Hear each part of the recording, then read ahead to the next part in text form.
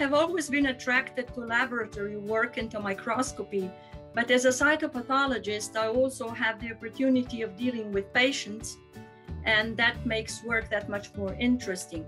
I also like that we can give a quick diagnosis in the majority of cases. Professor Maria Uskrashevets, a pioneer of cytopathology who introduced FNA in our country.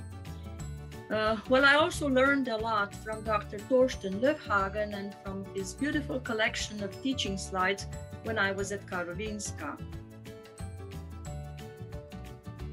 My proudest moment was at the European Congress of Cytology, which Slovenia was hosting in 1997.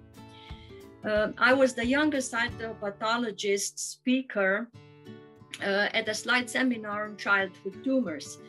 Each speaker was sent beforehand one slide and case history, and had to prepare a talk giving differential diagnosis and the preferred diagnosis. Now, my mentor did not agree with my choice of the final diagnosis, but I stuck to my belief, and it turned out that I was correct.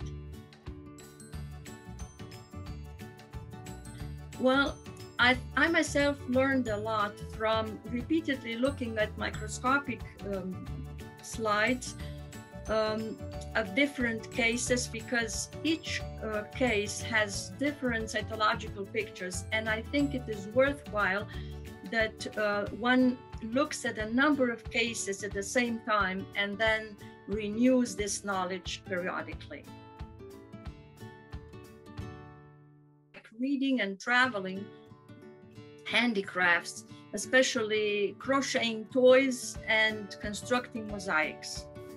About half an hour of exercises, then I go and run.